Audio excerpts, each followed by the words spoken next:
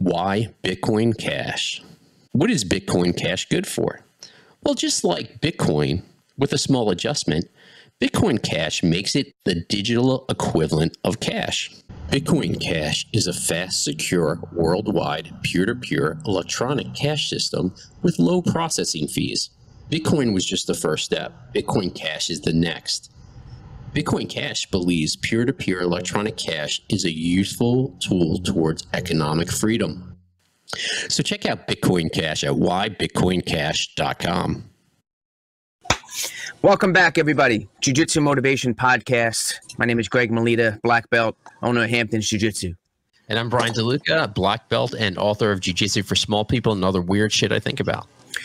Which doesn't count for this podcast because we have Tex Johnson on with us today, the famous baseball bat breaker, the famous heel hooker of one Felipe Pena at Kasai.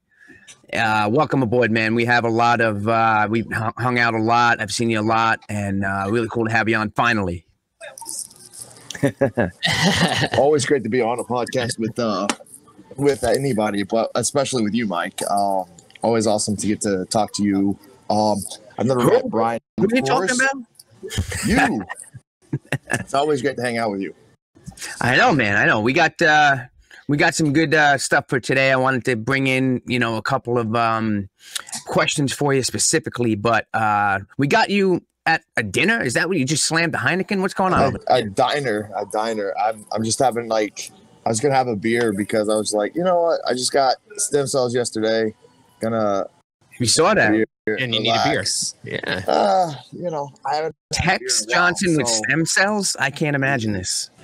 Let's see what they do. I'm going next Thursday, to get my upper spine done, and so they did L3 through the sacrum all the way down.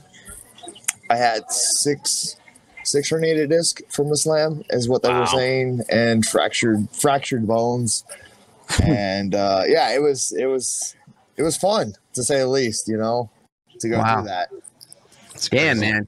So I saw those photos on Instagram, man, of them sticking that needle in you.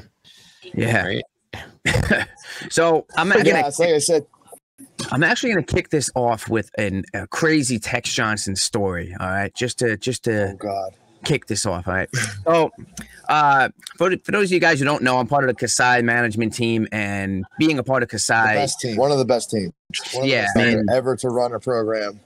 Yeah, being a part of that was amazing. And we went out as a part of the Kasai team. We went out to Nogi Worlds, and it was myself, CEO Rich Byrne, and we're hanging out. I mean, we would, go back with Tex on all the Kasai shows. Of course, we're going to be hanging out when we are in California for the World. So Tex is fighting.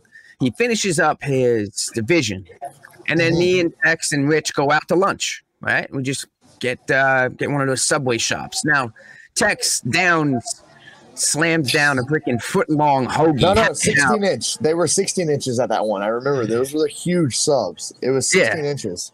16-inch. I thought they only made 12 inches, but whatever, right? Yeah, he went to the next step, down to 16-inch freaking sub hoagie, whatever you want to call it, packed out. So then proceeds to be like, hey, guys, I'm just going to jump in the absolute division. We're like, well, damn, man. What? But you just down to fucking 16-inch sub. Now you're going to run right in and fight in the black belt absolute division of the Nogi Worlds. Holy shit. Let's see what happens. And fight two-time ADCC champion, Yuri Simones. Yeah, exactly. Yeah, no less. Yeah. But just sitting there, yeah, you know what? Fuck it. I'm going to do absolute. And we're like, boom. All right. So we go over there. We go over to the arena right across the street. And his Tex is warming up, but he's like blowing his nose. He's like blowing his nose. And I know what happened. And me and Rich are like, what the fuck?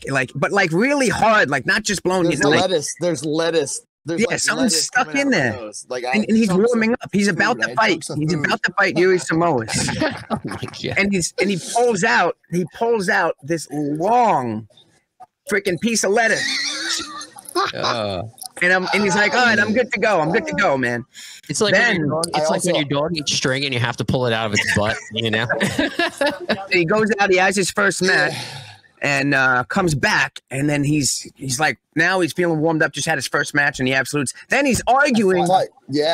He's arguing with some random dude who just happens to be a fan right behind the fence, starts arguing about politics and Trump, yelling at the guy. Does that happen? No, come on. Yeah. It's like, yeah. I'm telling you that, though. Oh, no, he probably did. He probably did. Oh, God, I don't even. But my point is you just had your first match in absolute. You just slammed a 16-inch, and then yet, who cares? I'm going to argue with this guy about politics. My next match is Yuri Samoas, but I don't give a shit, right? No, I had 3 matches. So the first guy I submitted really fast with the Estima lock. That was Ben Hodges or Hoskin, the guy from Australia. Really cool guy. And then I fought David Garmo, and I couldn't submit him, and that one was fucking tiring because I was already fucking tired.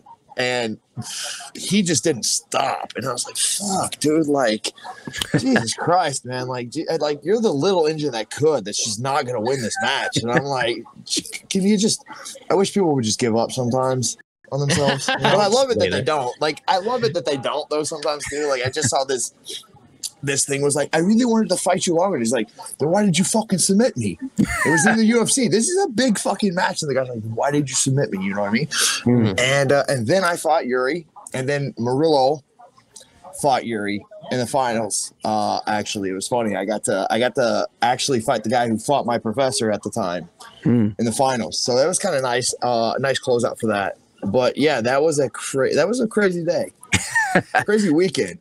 Yeah, it sounds like you talking to me when we rolled it. You know, hey, Greg, you're the little engine that could, bro. It's awesome. It's awesome. We had Tex out over at Hampton Jiu Jitsu a couple times. It was awesome. And so yeah, actually, let's go into some history, man. How did you wind up getting into Jiu Jitsu? You know, that whole thing. Well, I mean, it started before Jiu Jitsu. So I did Taekwondo when I was younger. And my dad has like 6 black belts. He's part of that era that would like, they train small circle jiu-jitsu or close combat jiu-jitsu, stuff like this. He did army combatives and stuff like that back in the Ranger days. He was drafted there in Vietnam. So one of the things that my dad like really had for me was a martial arts sense of like, we would do Tai Chi. We would do fucking these bullshit martial arts that if they got in a fight with anybody right now, there's never been a Tai Chi master winning a fucking UFC or a ninja or any of that shit. But we did it, and it's about the mind. It's about the mind and spirit, you know. Come on. So I got to see these things. I got to see these things, like what martial arts were. My dad wasn't a spiritual guy. He wasn't like, my dad was just, I'm going to show you some things. And we would do like hand drills and stuff like that, inside positioning. It's funny that it's so now known about inside positioning when Kung Fu was talking about it so fucking long ago. And nobody fucking just said it in jiu-jitsu until John was like, Jesus Christ, guys, inside positioning. And it's like inside passing, inside this. And it's like, yes, guys, we get, yeah. Like, I got it, but then it's like, it opened up a whole new, like, way. Like, there's no denying that John Gordon, Eddie Cummings, and all those guys fucking, I mean, the AOJ guys had it too. Like, they knew kind of jiu-jitsu as well as it was going to be taught. And then you have, like, some gyms like Murillo Santana that, like, I guess, like, kind of flew under the radar. He kind of just doesn't want to be seen by people. And he leads a great team. So that's when I found it, was with Murillo, because I had been taught by so many instructors, this guy, that guy. And I'm like, man, so I got to figure out why I wanted jiu-jitsu. So I actually started at this really small gym because I was like, damn, I really want to start doing martial arts again. So I went to the gym and they were like, all right, it's $150 a month for jiu-jitsu. And I'm like, yeah, bullshit. No way. I'm not going to do that. So they were like, okay, you can do cardio kickboxing for $25 a month. So I'm like, run it. I'll do cardio kickboxing. Like whatever. Like, man, like I was actually like a tough dude in my city. Like I beat people up on the weekends normally. Like I went out, drank, and beat people up. Like that's what I did. So I was like, fuck it, I got to do something else on the weekends. Like, something a little more constructive. Something a little bit more constructive. I'm pretty much tired of going to jail, so we'll do something else. Right. So I started kickboxing at this gym, and it was taught by a Muay Thai guy. Obviously he had to teach the kickboxing classes because he wasn't making enough money fighting, obviously to not teach. So that's where it started. And he was like, bro, you're gonna start taking Muay Thai. I was like, bro, no, I'm not, because I can't afford it. And he's like, we'll sponsor you. And I was like, bet. All right, whatever that means. So like apparently he talked to the owner, and the owner was like, hey, we got this guy, he's wrestled, we think they're like, we know we can make him a fighter. He can fight. It doesn't matter. Like, so then we got a new instructor, and this guy was like, hey, does anybody want to like put on some mitts or something and like fight, or like boxing gloves? So we put 12-ounce gloves on, no mouth guards, and fucking just wrecked each other. And we did this a couple of times before I was like, this is fucking stupid, guys. Like, I don't get it. Like, we can beat each other up. We can, And then they were like, well, you have a wrestling background. You're way too big to fight Muay Thai, unless you're going to like really devote your life to Muay Thai. And I was like, I really don't want to. And they're like, start Jiu Jitsu and fight MMA. So like, I was one of their like first guys at this gym that they were like, yo, we're going to make this guy an MMA successor. Like, he's going to go to the UFC, all this stuff. My MMA career ended in CES and in Bellator and stuff like that. So not too shabby, but I found jiu-jitsu to be a really mindful thing. Like it really works my mind. And it's the one thing that makes me happy a lot of times too. Like, I get to be cerebral, where most people probably don't see me as that kind of person, because I guess I do come off, with my opinions. But yeah, I got into, won't get off too off topic, but I got into jiu-jitsu, starting to fight MMA. And I had a really fast path to blue belt. I don't even know how long, maybe even 3 months till I got my blue belt. I did my first Muay Thai fight and all that stuff. I did that like 3 weeks after starting training. There was nothing, you wouldn't tell me to go. Like, if my coach said, hey, Tex, you're going to fight in 3 weeks, I'd be like, okay, cool. Like, what do I fucking know? Like, I don't fucking make the decisions here. I think that, like, I guess now, like, it's not as much like that anymore. It's more individualized for people to make their own brand now, because all the social media. And it's like, I kind of always just look for, yo, so what am I supposed to be doing? Like, hey, like, because that's why we had affiliations and stuff, like, yeah, why else be affiliated with a team if you're not like, there's some sort of brand here. There should be company. These are corporations.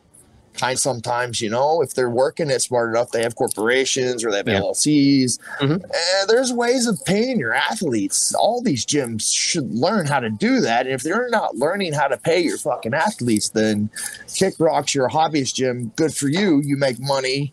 But there needs to be a better way for professionals and the way those gyms are ran professionally at all. Like, there are so many issues in the sport right now that are just...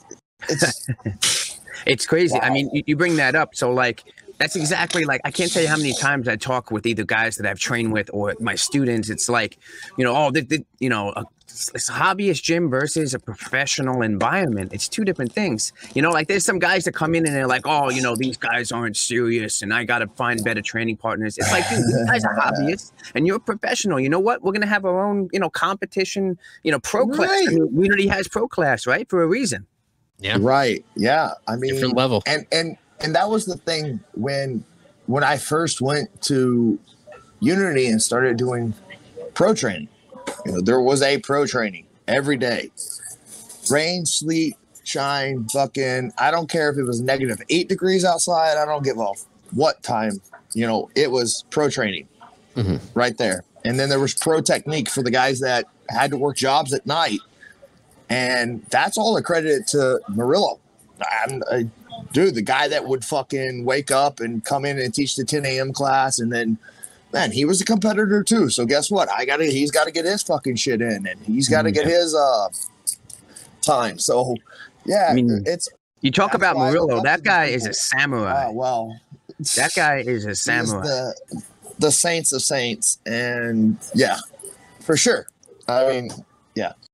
I mean, you bring Murillo up. He, you know, I just started seeing him come on the scene with this insane over-under pass, just smashing the hell out of everybody. And then it was, you know, yeah. You look into, you go back down into his training where he trained in Brazil, and then it seemed like their format was like an hour straight of rolls of 8 minutes on and 2 minutes off. And then there was other sessions where it was just drilling, nothing else. Yeah. You know, for That's an hour. what I had one time. Yep.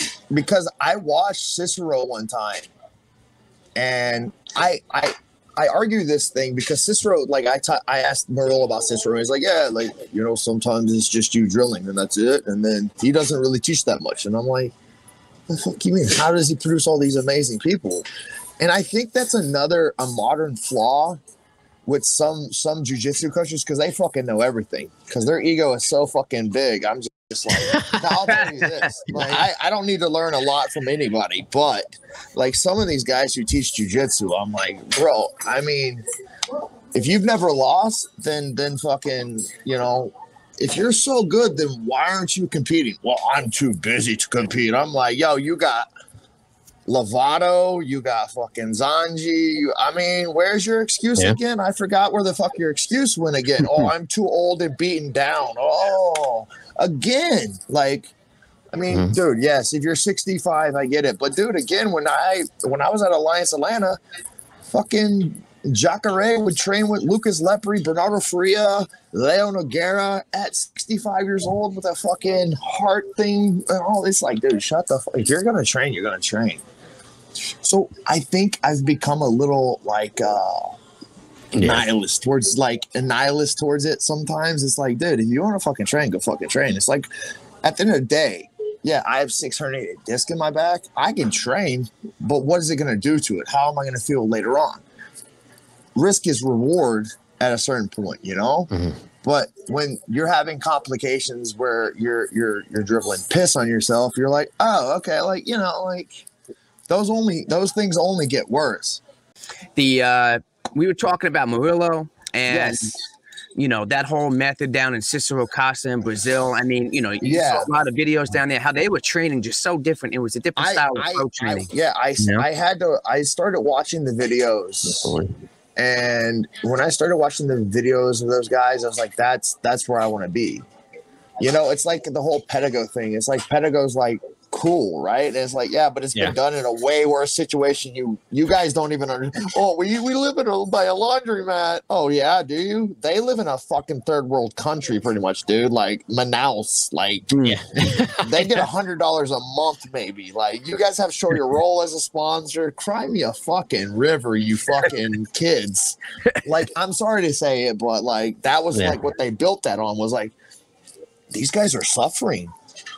Okay, well, they chose that suffering, and then people ate that shit. Like, you really ate that as a fucking a TV show? Like, cool. Like, I'll go watch some dating show too about some chick that can't get laid, so she has to go to an island. Yeah, right. You know, like, who buys this bullshit? Mainstream life. I don't know. I don't buy it. I guess that's why I'm me, and I'm here, and then Greg's there. I don't know. Yeah. This universe is the way it is. Some people just love it, man. I think there's people that just eat up just that random ass drama shit that, I don't know, maybe it makes them feel better about their lives. I have no friggin' clue. It's because it's the sickness of attention. Yeah. I remember one of the best, I think the best thing I got from Murillo is don't do things for attention. Don't do life for attention. Do it for you. Yeah. Like, fuck all these people. it's so sad when they get to their deathbeds. They're going to be like, why did I do this? They're going to look at their Instagram Well, you know what? 60,000 followers and be like, oh, well, I made $9 million selling DVDs. Okay, cool. But, why did you do it? I mean, if that was the reason, then go ahead. But yeah.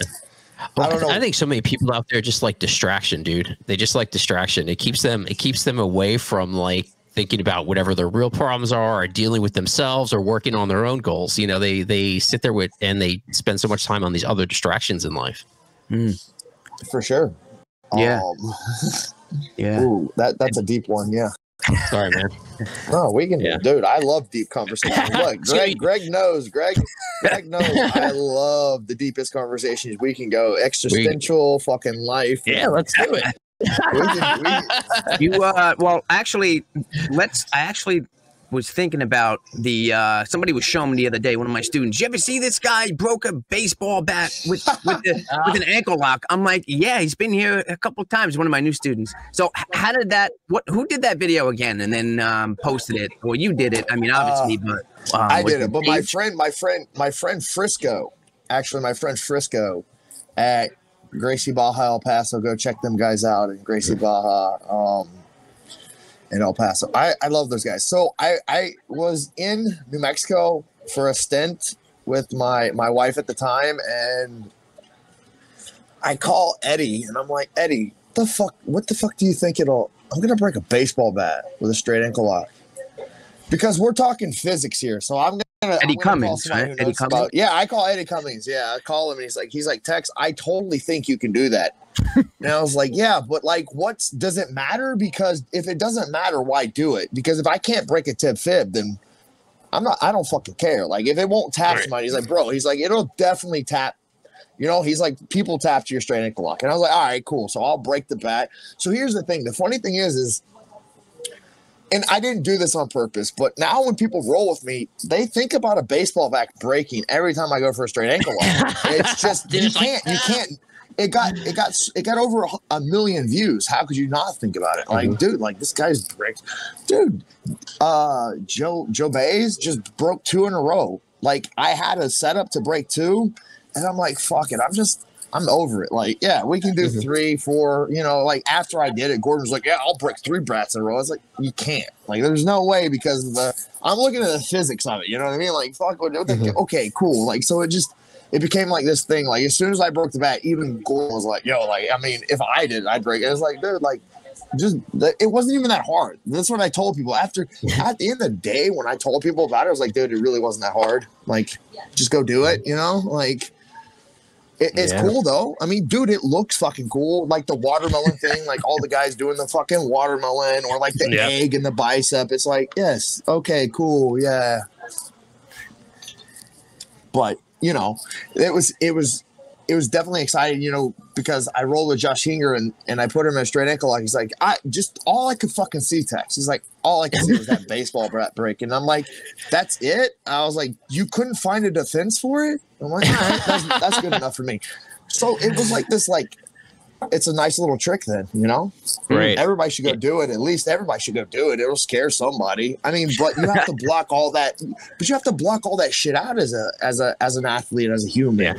Yeah. But it gets personal. It gets weird.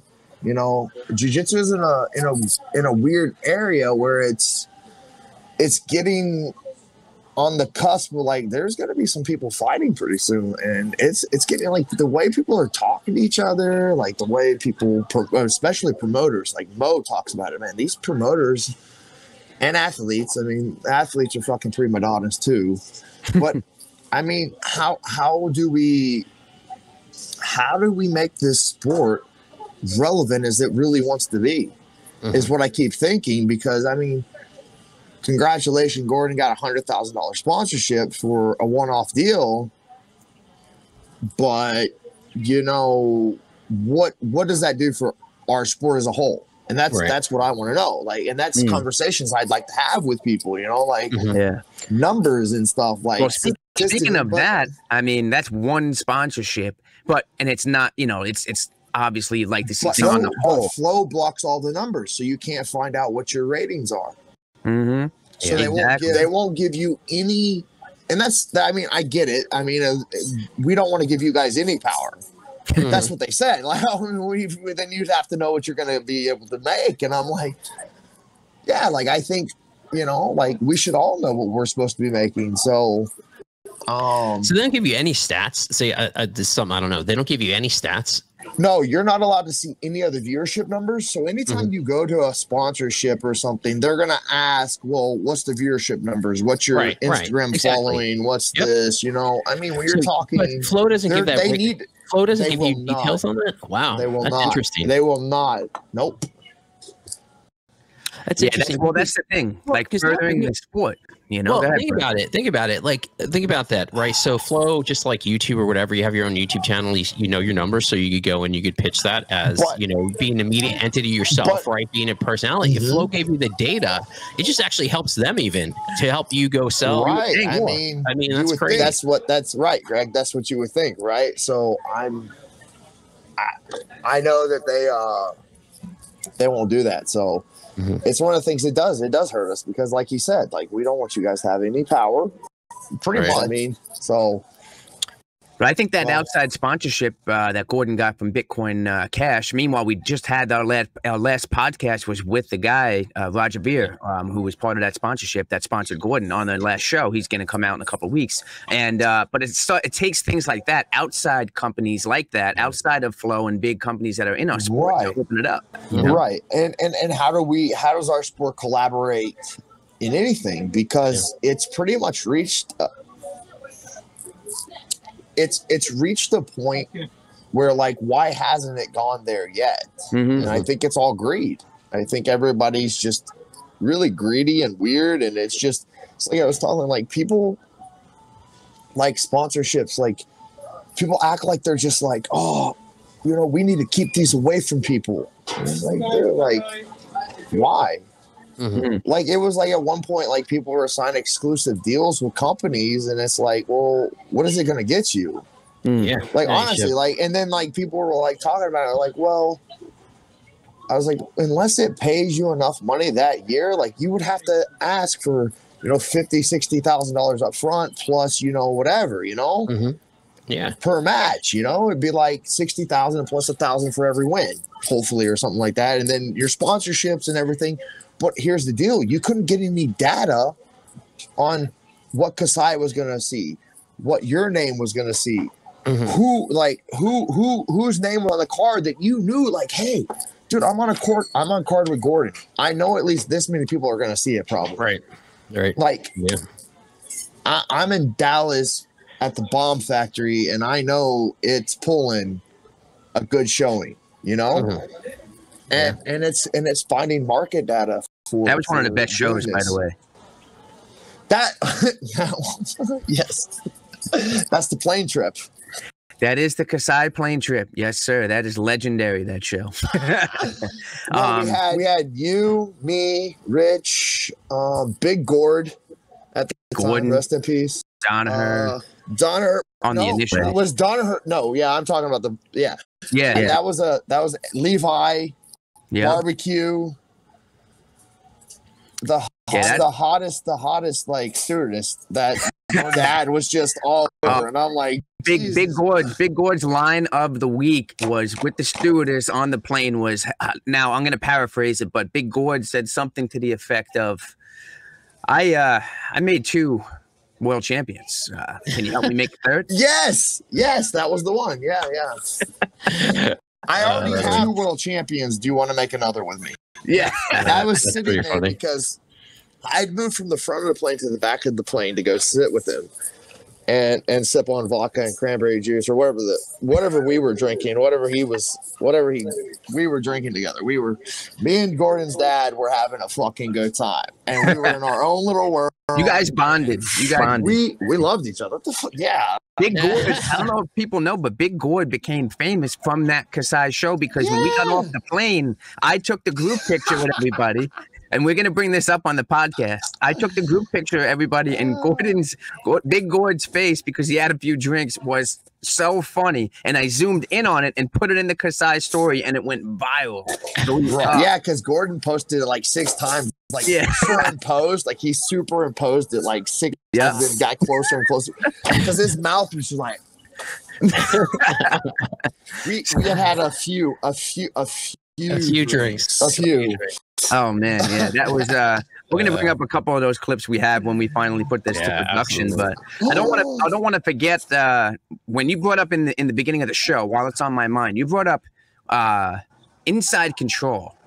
Now, and you were saying how that, like, Mendez brothers were doing it sometime, like inside control, maybe probably for the Berimbolo, putting in that hook or something. But you said before Danaher was big about inside control with the legs. You didn't really see that before that. Is that the point you were getting at? Yeah, but it's still inside control. Your foot has a hook just like a hand. So by using inside control and pivoting and turning your heel to a side, it acts as a different kind of leverage. Like when you step into a guard for a knee cut or a leg drag, your knee needs to be pointing towards the outside, and then it turns to the inside as you drag it inside. So it's just the little things that I've picked up from like Marilla. It's just like a pivot with your heel and the way your knees turned. Yeah. So that was honestly with learning that with inside control. That's why, one of the best ways of passing is knee cutting. From knee cutting, it was one of those things, but once you learn knee cutting, you learn hip smashing. And it's always forward pressure. And off of knee cutting, I have a very good system for off of the knee cut. I have a over-under pass that I turn it into, a Sao Paulo passing system that I work off the knee cut and over-under passing.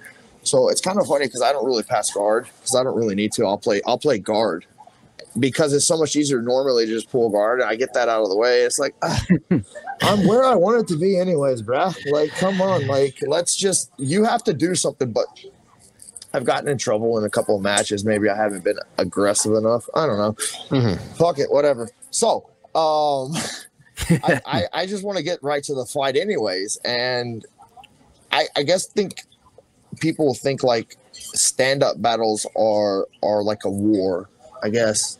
But a lot of them are just terrible wrestlers smacking each other in the face. And I'm like, I'm only going to take like 2 of those before you just get slugged. So like, I'm just going to take the middleman out. Like, we're just not going to do this. Because I've seen the way Wagner does it. I've seen the way these guys do it. I'm like, that's not a fucking collar tie. No, that's a shoulder punch, a shoulder palm smack. Palm smack. And or it's like funny because it's like it's a combative sport. So I'm like, okay, cool. So you chose a palm, I chose a fist. Cool story, right? Escalation. Right. No. Just misunderstanding. Maybe I don't understand jiu-jitsu. I didn't know what it was. It was a non-contact sport of rolling. Gentle art. No, I'm just kidding. It's not. But on top of that, you see these guys, like, dude, like, when Yuri was kicking me in my fucking match and I'm looking at the dude, I'm like, that is not a foot sweep. That is an inside, like, I've done Muay Thai, bro. Inside leg kick. Yeah. Inside leg kick. And I'm like, dude, I'm not like, but we can't escalate this though. I don't want to. Obviously, I'm trying to stay in the ramifications, the rules. Will you? Right. And I think people, like, I'm very calculated. Like, honestly, I am. Like, if something's going to happen, like, I've already conduced, like, or tried to conduct the risk, whether it's legal, this, whatever. I'm thinking about it. I'm like, fuck, if I hit this guy right now, it's assault. It's whatever. It's assault, and it's on camera. Yeah, I know I'm going. It's on flow. That's right. It's on flow, but they won't give you your numbers. No. Yeah. But dude, that whole thing with I think people, they want these stand-up wars, right? What they want is they want to see takedown action like we had with Gary Tonin and Canuto in ADCC. Well, they don't want to see clubbing and slugging. Right. You know what I mean? That was just 2 really athletic guys that are decent wrestlers, good wrestlers that matched a good pace. That's all that really means. Yeah. Because if you put a great wrestler against any jiu-jitsu guy, you saw Gordon versus what's his name, right? Like, come on. Oh, Downey? Yeah. Was it Downey? Yeah. You can't do anything with him. And then the other guy, Kyle, or what's the other guy the Third Coast Grappling? Oh, well, one guy fought Nicky Ryan. That was Tony Ramos. But then, that was Downey and Gordon. And there was another guy in there, a good wrestler. But then he like submitted him after that or something. Yeah, Right. yeah. And then you saw Pat Downey against Nicky Rod. Yeah. One. And it was just like, I've rolled with Olympic wrestlers, Olympic caliber. It's hard. I mean, you're gonna get taken down. And they're just so much more technical on the stand-up. We're just, because jiu-jitsu doesn't work for wrestling, and wrestling does work for jiu-jitsu, but it's being able to chain it together from the upper and lower positions and medium, and it's all spatial awareness in the action of what's happening, whether it's a hand grip to the hip or a hand grip to the shoulder line or a cross body grip to the shoulder line. That's all relative to where you're at on the human, where you're at in the roll and in the movement. So that's it. Yeah. Do you think people that come from a wrestling background have definitely a better awareness of spatial relations to where their body is, to where everything is? Of course, why wouldn't they? Just like any martial arts, I started punching people in the face at a young age. I really it doesn't I started Taekwondo at 8. You know, when I was in Taekwondo, I didn't know what the fuck we were there for. Right. So they would say we're sparring, and I'm like, I just gotta win. Well, fuck this kid. Whap. Tex or Aaron. I wasn't Tex yet. Sorry. Aaron just kicked this kid in the face really hard. Yeah. And my mom's like, "What did you tell him to do?" And they're like, "Well, we told him to kick him in the head." He's like, "There you go." Yeah, I have to say, Aaron isn't. I think Aaron isn't as mean sounding as lightly. Yeah. Which Aaron isn't what? Yeah. What was I thinking? Oh, go back to what we were just talking about. That's another thing that you mentioned which by the way, I got to say, if anybody rolls with Tex, it is mind blowing because it's not what you expect.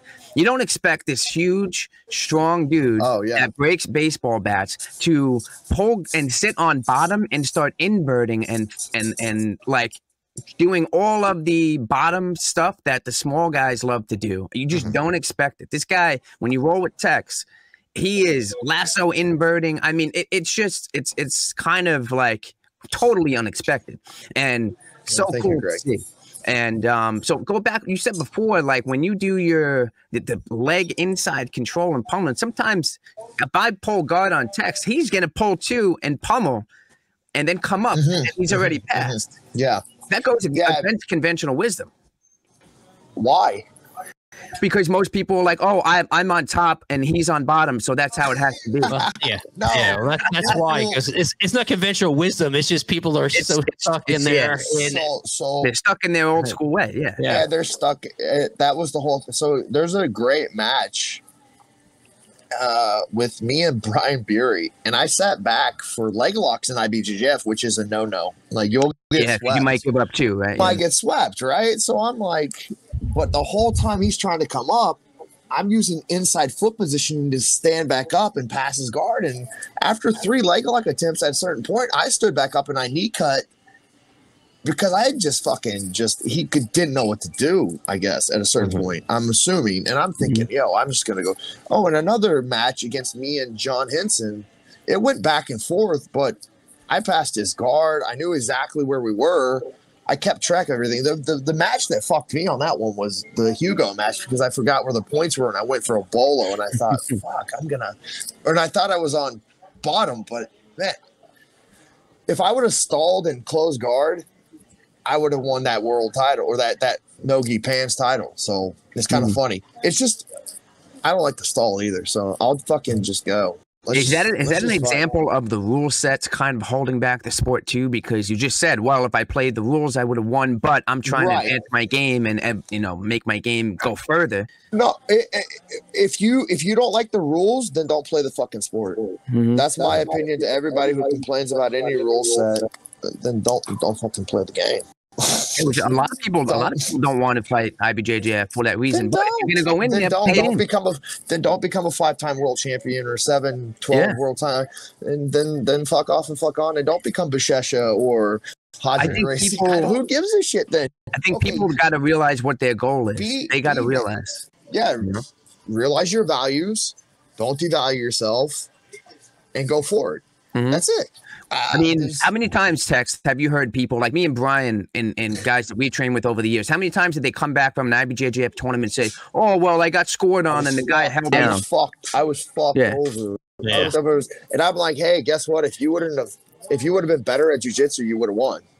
Well, and not only that, how about know what your rule set you're in and play the game? That too, but also like, just fucking you lost. Stop blaming something else. Blame your fucking self and say, hey, I lost today. Like, fuck it. Like, dude, I can take everything I do as a win or a loss. You can be like, fuck, I'm going to go pick up the kids at 12 today because they got soccer at 1, and then you fuck that up as a parent. You're like, well, I fucked that one up. I failed. And it happens. Yeah. Like, you win and lose these marginal battles every fucking day. Yeah. And then talk about inside control and pummeling. Okay. I went my whole career, right? We weren't allowed to do any type of toe holding, knee barring until we hit brown belt, right? I get to black belt. I even opened an academy, and then I still don't know inside control and leg entanglements until Rich Byrne comes in with Eddie Cummings. And Eddie Cummings rips this all up, and then Rich starts to introduce me to the first 2 or 3 leg pummels, which, I mean, if you do any type of upper body pummeling, which everybody does, how do you not realize that there's lower body pummeling too? And it just opened up my whole game. And I didn't learn this to black belt. How insane is that? But I just went to your point of the inside control. That's what we're talking about. Leg pummeling, getting in there. That even just helps anything as far as your guard goes, your gi game. It's something everybody that should really do at an early stage in their careers of just a lot of people, they don't know that the best the knee that matters most in like Ashi or single leg X or outside is the inside leg. The inside leg is your most vulnerable on 50-50.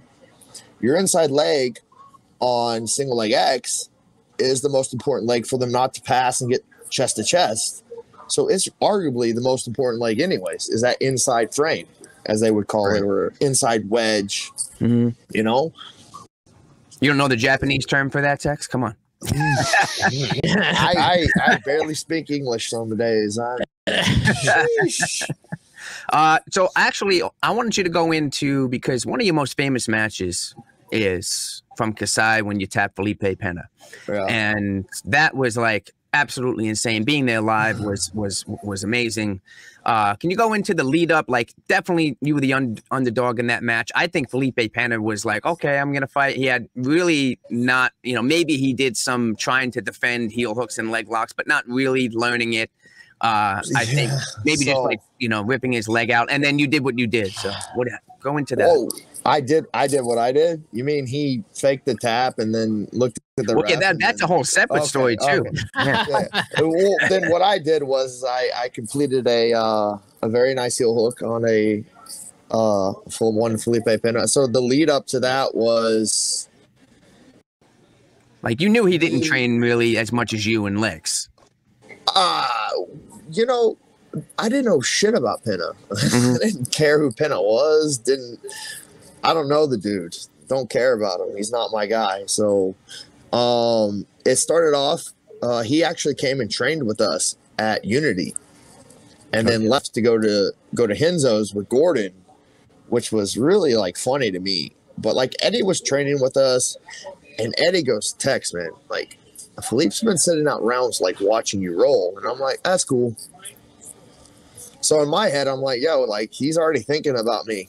I'm not thinking about him. I don't know shit about him. Like, again, if I hadn't had Marul through that, like, Marul let Felipe Pena come there and then let him watch me roll. And I fought through that adversity of, and I actually wanted to like leave Kasai at that point. I was like, I'm not gonna take this matches. I'm not gonna do this. Like, he's been here all week. Like, I had a fucking mental breakdown at one point on the mat with one of my friends, Chloe, and she was like, Tex. She's like, no.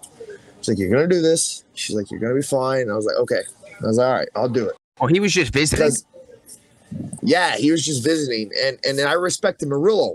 I respect Murillo. Whatever, It's his mats. I don't fucking say nothing to nothing. All right, so he tells me, he's like, hey, Tex, I'm friends with Romulo.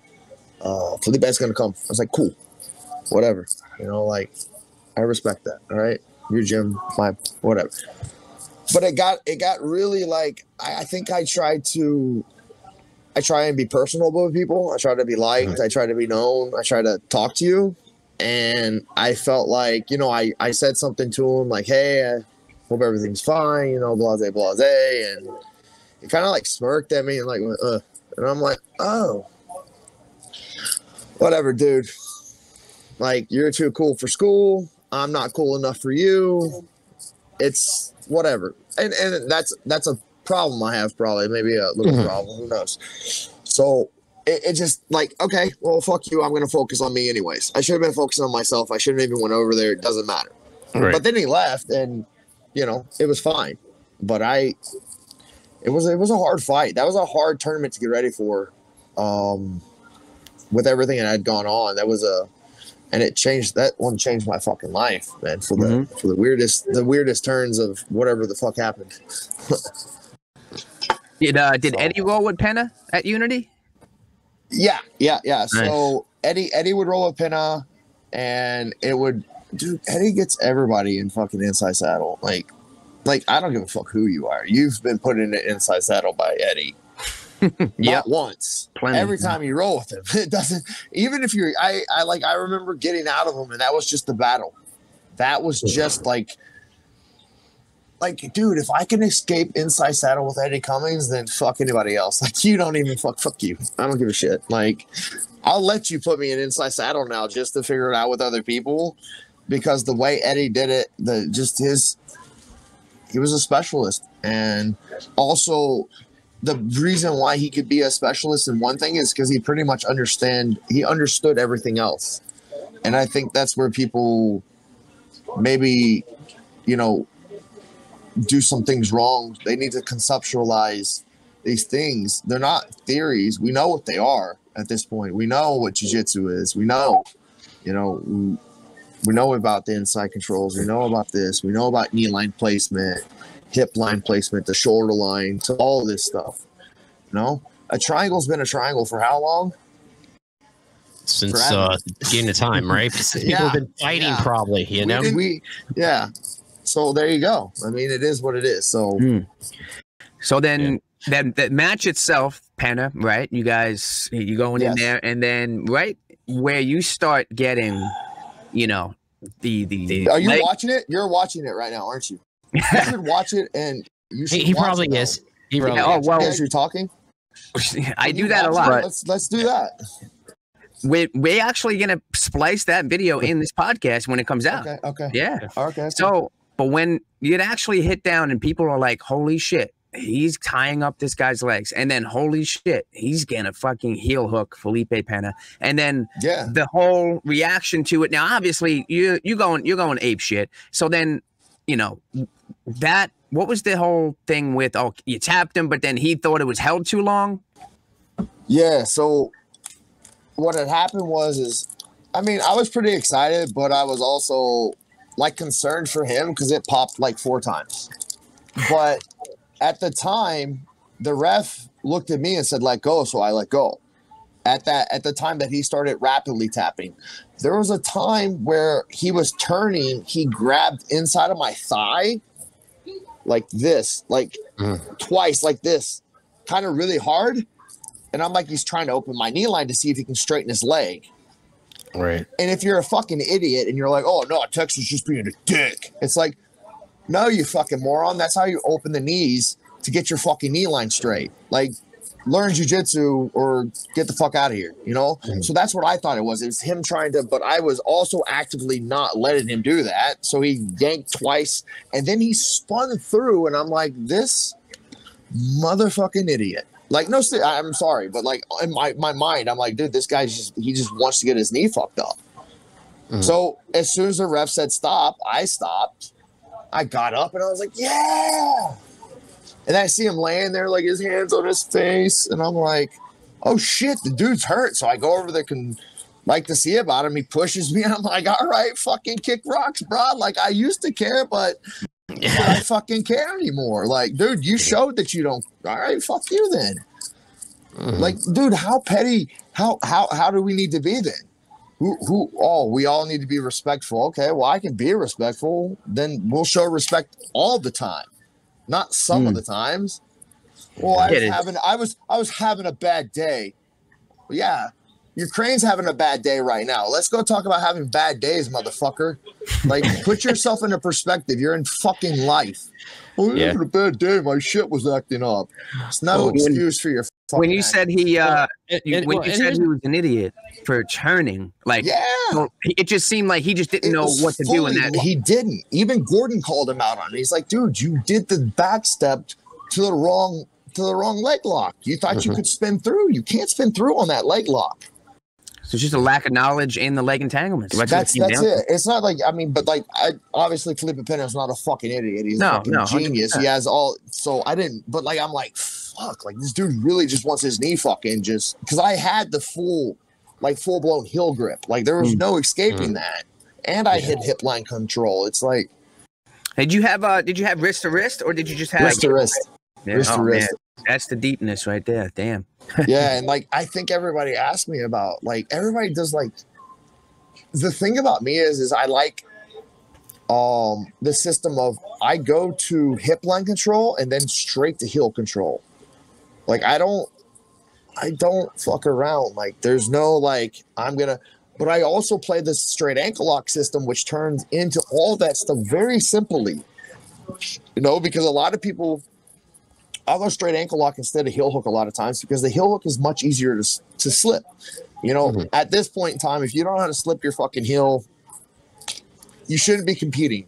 You're way behind. Like you shouldn't. If your coach doesn't know how to teach you how to heel slip, then you got to find another gym, bro, or just don't go compete because you're gonna get heel hooked at a certain point.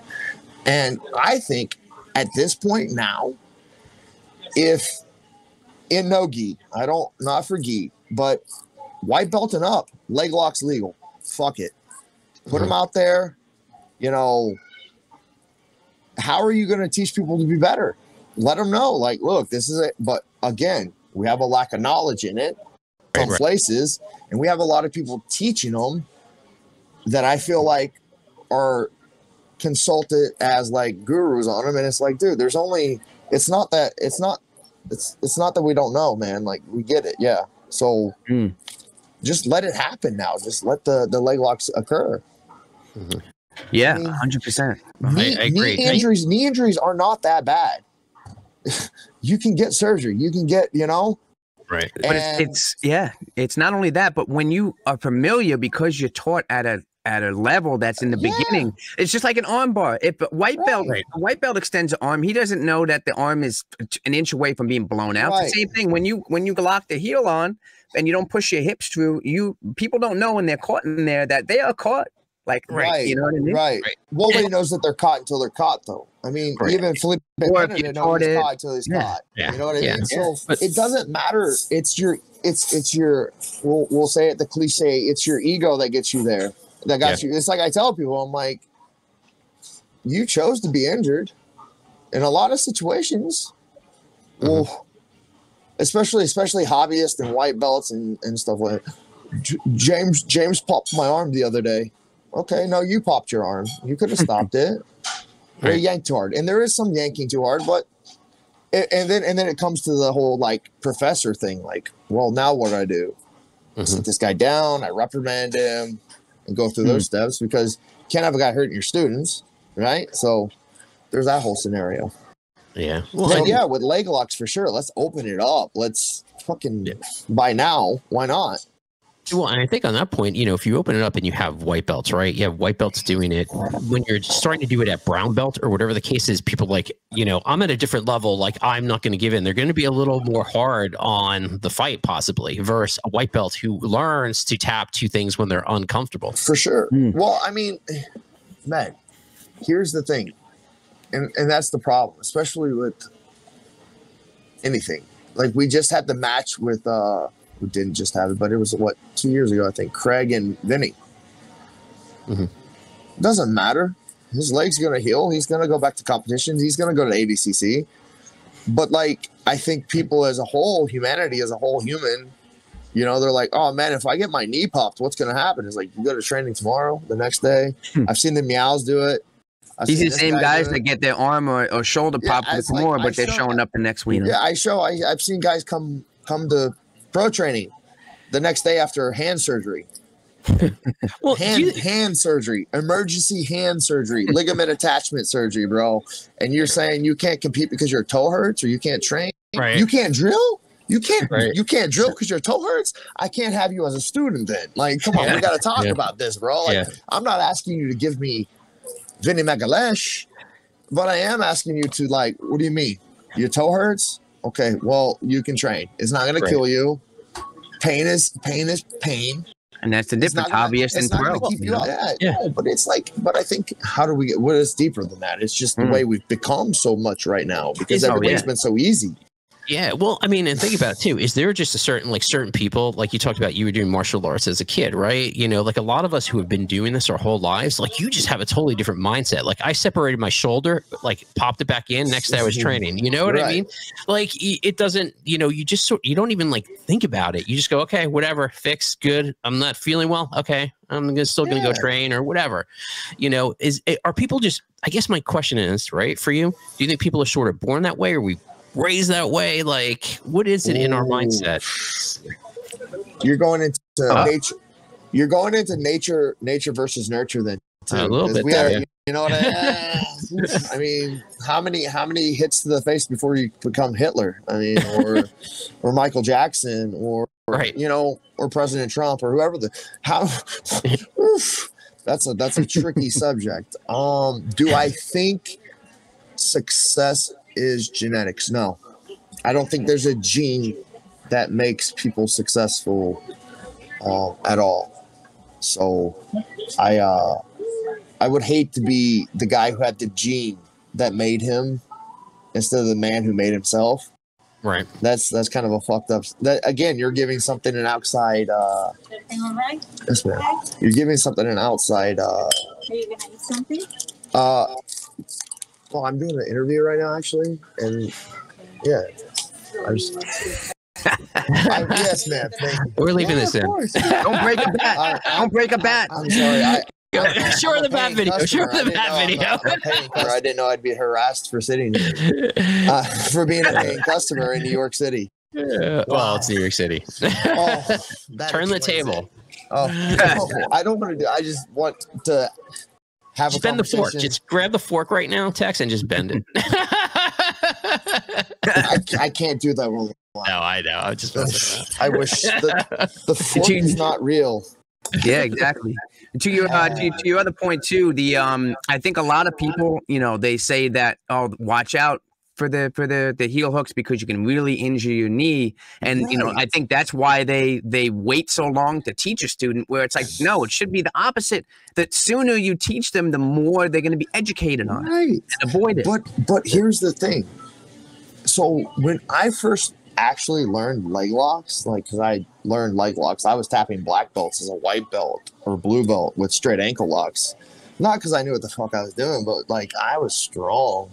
I squatted 600 pounds at that age, Right. So I was doing them. Now I know them and can apply them properly.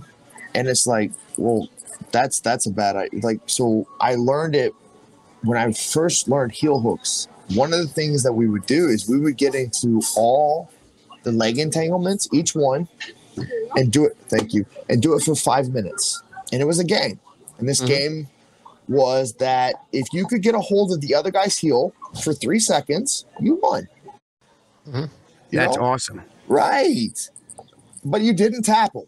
Mm-hmm. You were in the wrong if you ripped it and tapped him. No, you just had to secure the heel. And they could slip, and you did this for 5 minutes in each position. This is a total of an hour or more at a time of just this. And people are like, I feel like I know this position. I'm like, how many times have you been in that position? Mikey talks about it. My best situationals are my best situations because I trained them. Mm-hmm. Yeah. Like 50-50, I'm pretty good at. I'll say I'm pretty good at 50-50.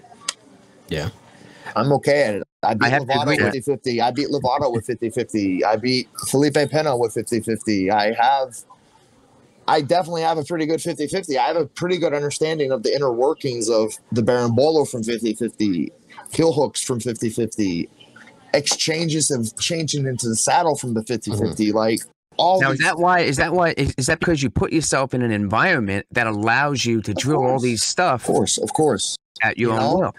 At my own discretion of my body, right? Of getting my knee popped by whoever, or getting my foot, or getting, and it's one of those things, like, it's so funny that things get so personal, but yet you going on mat with another guy that's trying to pop your leg and not take it personal, and I can do that, but yet things are taken personally on social media. But like we talk, like this is where my head is at with this sport. It's like, we're all in a fucking room together sometimes, and we got to be around each other, and like who's doing what. Like we had the Flavio Almeida, that old dude, Flavio Almeida, that got fucking decked by this crazy guy. Watched that. That. We were there. Yeah. Fucking me, you, Hoff, Florida boy. Yeah, Hoff. And it's like, dude, if you guys let people like Hoff Gracie in a sport and say it's going to be popular, I mean, I guess it will be. I guess the NFL has bad people, but dude, like, I'm fucking tired of that shit, though. Like, dude, if we're going to talk shit, then let's just fucking box it out and buy it after. Yeah. Or let's just fucking hate each other and fucking tear it apart. Like, cool. We have Renzo Gracie, New Wave, B Team, Pedigo, and fuck everyone else. Okay, right. That's where it's going right now. It's literally leading up to this. Atos, and I mean, Unity will be in there. There's a couple, but honestly, it's coming to a head where it's like there's only gonna be so many competitive teams. Yeah. Wow, that's a good point. I mean, we're almost at NFL, maybe. Soon. Yeah. Well, I was about to say. But this is what I've been trying to tell people is the only way for. I told Cyborg several times. I'm like, bro, there's too many people competing. There's no reason to watch you guys. Fucking you think I want to see another fucking blue belt compete? Or even another black belt. I'm like, oh, cool. It's another black See, belt. that's my point. That's the other point. How about this? Everybody and their mother now is trying to do an event. Everybody and their mother's got a gi company. Yeah. Everybody and their mother's got an apparel company, a Patreon. So, which is good. But I just got a text from this guy the other night. He's like, what do you think about these gis? It's like, it's a gi. I hate to tell you, I've seen a lot of them. Yeah, and I get free ones, so I shout out the Hold Fast, best company, Greg, all you guys, always supporting me. So I'm like, I get them for free. I have as many as I need. And he's like, well, I just want to send it to you and let you test it out. I was like, all right, be honestly, I'm not training right now. I love that line. Test it out for me. Yeah, test it out for me. I'm like, all right, whatever. He's like, what size do you want? He's like, it's show your roll cut. And I'm not talking shit. I mean, okay, cool. Then I want an A2H. Okay, whatever. Send it to me. But it's like, dude, like, what is, and now we're in NFTs. And, I'm going to be NFT soon. The whole Kasai, Felipe Pena thing is going to be put as an NFT. How do we make that worth more money? Greg? Yeah, that was, we had Mo on. We had Mo on the show just last week, and then we had Roger Veer, owner. I don't know if he's the owner of Bitcoin Cash, but he's definitely head lead promoter of it. He was just the last podcast before you, and that was definitely part of the discussions. I believe, crypto and NFTs will definitely play a part for sure. We talked about it in the sense of, amateur local competitions being able to have people compete and make crypto while they're competing. Even the pro level, it looks like sponsorships, like and a la Gordon, Well, and they're doing, Mo was saying they're doing live NFTs as the event's going on. At the event, they're going to mint the NFTs. All the champions, the champions winning moments are going to be solidified as an NFT, which is, it's kind of great. And it's already behind because Anasanyo's already has one. And I think a couple other guys in the UFC already have theirs. So it's already, but I don't know, so what's the digital market going to be? So, what is that? Like, this living moment that's going to cost money. Yeah. What does it do? How does it make more money? Like, are you that popular? You know what I mean? Like, if I thought about it, if I was going to do an NFT of anybody, I'd do Dylan Dennis. Shit. Dude, love him or hate him, he's going to, or Logan Paul. Like, fuck you. Like, I don't give a, Gordon. Like, no, I'm going to go with these guys. Like, fucking Dylan Dennis has 1 million. Yeah, what does he have? 1.9. Yeah. And talk about like Logan. I mean, how all that shit went down. Yeah. That's the future. Damn. Yeah, that's what I'm saying. So, but that point about with the sports teams, like it's becoming like that. That was a great point. I never looked at it like that, bro. Like, it's like I tell people, I'm like, dude, just because I don't play in the money doesn't mean I don't look at it and know who I would look at. Like that. I wouldn't be looking at Jiu Jitsu right now. I'd be looking at Thriller and all these other things, these pay-per-view ads, like. Where I can, see like, oh, this is how many buys you got. Like, oh, of course we'll sponsor your show. Of course we'll invest Bitcoin cash into that because, and then think of the future of what that's going to hold and NFTs and all that. It's all it's the thing about life is about networking. And I don't network very well because I don't like a lot of people. So I'll just be honest. Like, a lot of people are just here to waste your fucking time, and time is the most valuable thing we have, Absolutely. So, even, it may be rude, but even if, somebody, starts a small talk conversation with me on Instagram, especially on Instagram, I'm like, bro, get to a point. Unless we're friends right now, don't fucking, don't bother me with. And then he says, test my gear. Right. Yeah, that's right. That's my gay. And just send everyone a picture of you breaking the bat. That's it. That's what I should. That's it. Every response. So Tex, your main Instagram is what? Just Tex BJJ, right? Tex_BJJ. Tex_BJJ. Yeah. All right. Anywhere else? Anything else you got to shout out? No. So hopefully I'll be competing Subversive in June. Waiting on to see how the treatment goes. Taking 2 weeks off now.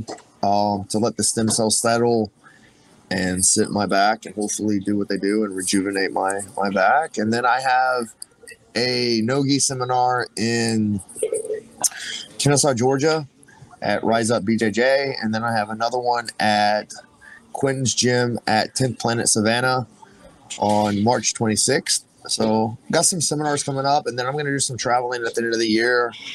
I'm going to go to Istanbul again to teach over there. And then I'm going to go to Cyprus, and then I'm going to go to Russia, and then I'm going to go to Istanbul again and complete a full circuit tour. Yeah, of that area. Tour. Yeah, a little European tour over there, hopefully, if nothing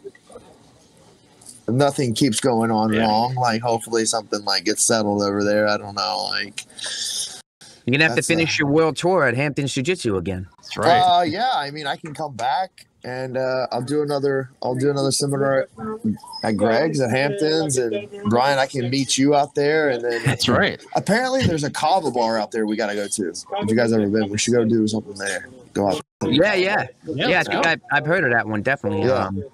That's cool, man. Another podcast out there does it out there, but yeah, let's link up, and I'll see you guys soon, right? Awesome, man. Well, guys, make sure you like, share, subscribe. Make sure you guys follow Tex and keep in touch with what he's doing. He's got a lot going on. Make sure you look up some of the past events that we were just talking about. His match with Felipe Pena, Kasai, his baseball bat video, and we'll be putting that all in the podcast, man. So, Tex, once again, man, appreciate you coming on. We'll have you back on again. All right. Take care. Hang out. We're going to chat. Bye.